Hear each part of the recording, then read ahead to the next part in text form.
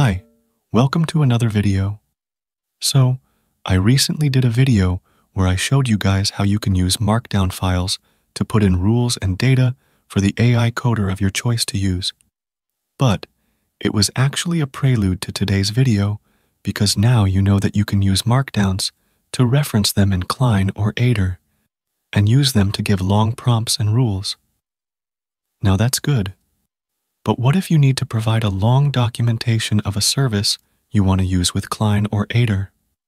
Well, you can copy and paste web pages, but it's very tedious. And generally, you cannot put it in the proper Markdown format without giving it a lot of work. I was having this issue a lot because half of the time I forgot to copy something, and sometimes it wasn't in the proper format, which is a pain. But I have figured out a pretty good workflow for this, and it uses Crawl4AI combined with our Markdown files. Now, you may be thinking, what is Crawl4AI?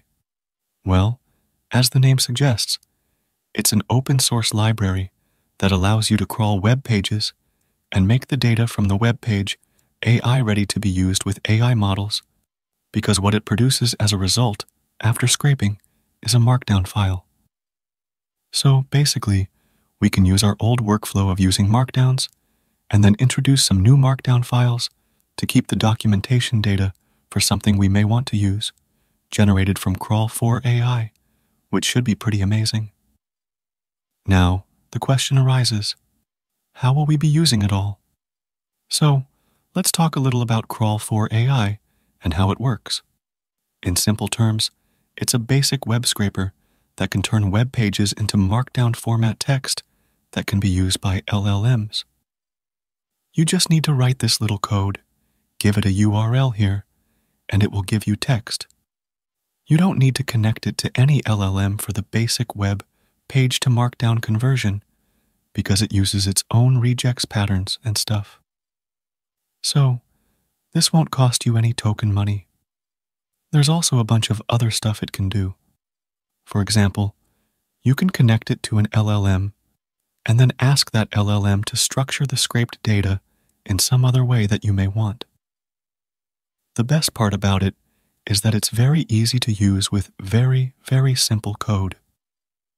I won't go into too much detail because it would get a bit technical and coding related, but I will be posting a full tutorial video for it in the members only section in a day or two.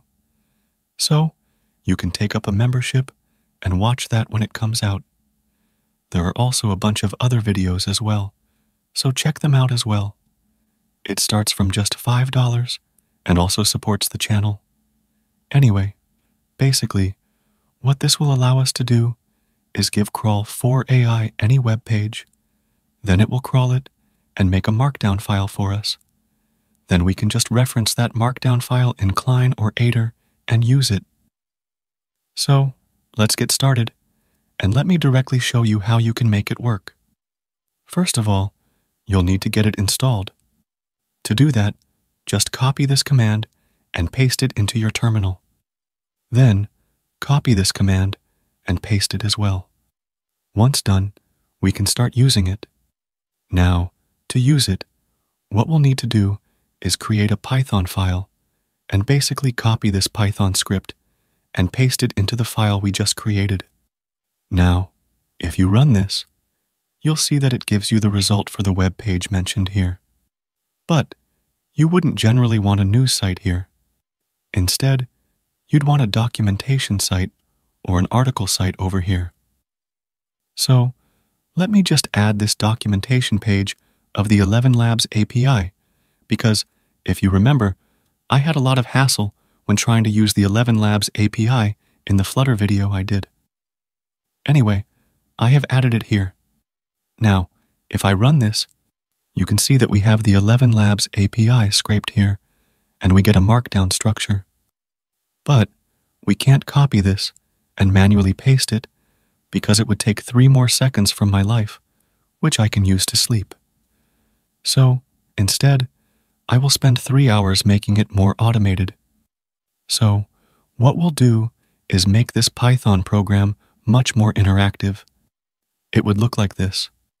I have made it dynamic now. Here comes the input of the URL and the file we want to save the markdown to. Then we take that URL and file name, run it through Crawl4AI, and it will do that and save it. You can do something like this by just asking ChatGPT to convert the basic code to dynamic with a prompt like this, and ChatGPT will do it. Or you can also just use the code I have here. So that's good. Now, if I run it, I can give it the URL and file name, which will be a Markdown file, and then it'll be created. Now, we can see it here. You can see that this is a pretty good Markdown file for the documentation I provided. It's pretty good to see.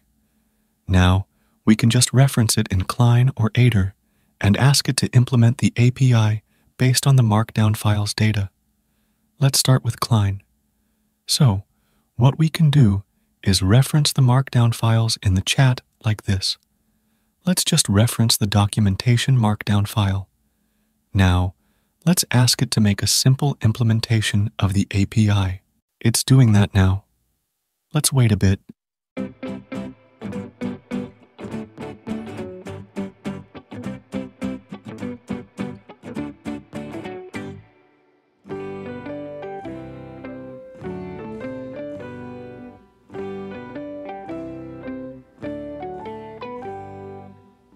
And it's now done. So, this looks pretty good. It did what we wanted, which is just amazing. I think this is a great thing if you want to give it the data of stuff it may not have. This is just amazing for sure. Let me also show you how you can use the Markdown file with Aider. So, to do that, just go to the project directory. Now, start Aider. Here, you can add the file with the read command, and then you can ask it to do anything. Let's ask it to also make a simple snippet of the code.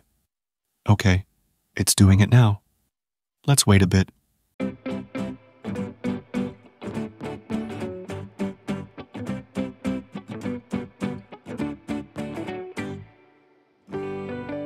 And it's now done. So, this looks super cool. It did what we asked, and the code is also fully correct. So, it is reading everything pretty well. It's just amazing. I think this is a great workflow if you want to give your AI coder access to a web page or anything like that.